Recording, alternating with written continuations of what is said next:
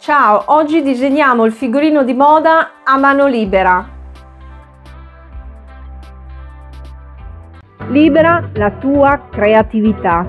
Impara con me il fashion design. Iscriviti, by Patoo.74. Ciao, sono Patrizia. In questo video ti faccio vedere come disegnare il figurino di moda a mano libera.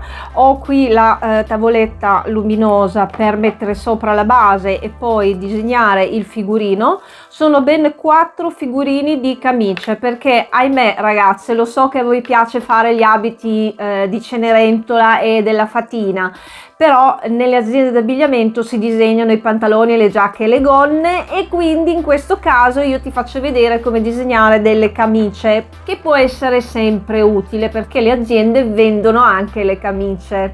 Quindi se vuoi fare la stilista di mestiere devi saper disegnare tutti i tipi di capi, dai pantaloni alle giacche alle gonne, qualunque cosa tu devi essere in grado di disegnarlo. Se vuoi fare la stilista di mestiere, questo è un ottimo video che ti serve, soprattutto disegnare così quando hai una collezione da 100-200 capi, è molto utile saperlo fare così. Quindi matita, pennarello, vai a ripassare i tuoi figurini e li puoi spiegare poi alla modellista per farli cucire. Questo se vuoi fare la stilista di mestiere è utile. Quindi se ti piace invece disegnare la moda per passione, sei comunque nel posto giusto, perché tutte le settimane pubblico video dove ti insegno a disegnare e a colorare, che sia con i pennarelli acquerellabili, le matite colorate, i pantoni con la matita e poi andarli a ripassare. Insomma, su questo canale vai a vedere nelle playlist perché ci sono davvero tantissimi video, sono più di 200. Quindi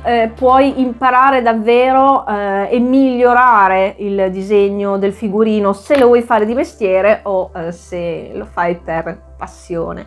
Ci vediamo tutte le settimane su YouTube, ci vediamo tutti i giorni su Instagram. Guarda nei link in descrizione, trovi i miei profili Instagram e anche il mio shop online con un sacco di prodotti per la tua scrivania o per la tua postazione di studio, di lavoro, con il design Patoo.74, cioè la sottoscritta. Quindi vai a vedere nei link per i prodotti per la tua postazione di lavoro e ci vediamo la prossima settimana. Fammi sapere nei commenti cosa ne pensi, se ti piace questo tipo di video, sono molto utili se lo vuoi fare di mestiere. Un grande saluto da Patrizia Patoo.74. Ciao! Bene, come ti ho fatto vedere nell'altro video, ti serve per fare i disegni in piatto, ti serve la tavoletta luminosa con la tua base.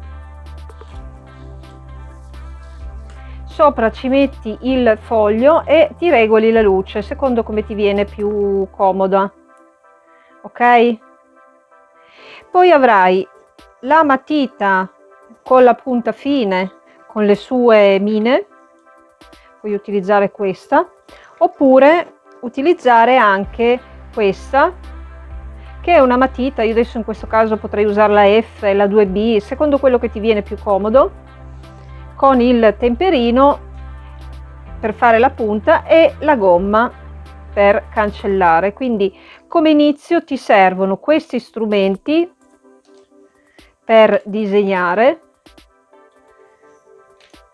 Importantissima è la tavoletta luminosa perché ti è molto comoda questa tavoletta.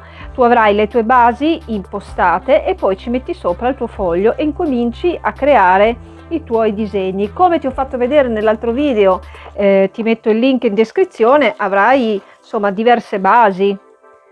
Queste sono delle basi che, come vedi, sono grandi più o meno come il disegno del figurino sotto di base, perché ho utilizzato quello. Quindi per ottenere questi risultati poi andranno anche ripassati base, foglio bianco, tavoletta luminosa che è molto comoda perché è anche molto fine e non è grandissima, è grande come una 4, la tua matita, quindi questa per esempio è una matita F, ma poi tu puoi utilizzare insomma la matita che desideri, la micromina se vuoi fare una cosa con una punta molto più fine, secondo come sei più comoda. Adesso vediamo come fare alcuni figurini utilizzando la tavoletta luminosa, la base, il foglio bianco e le matite. lo vediamo in questo video. Ti metto nei link in descrizione anche l'altro video che ho fatto dove disegnavo altri disegni in piatto di base con la matita. Vediamo questo video.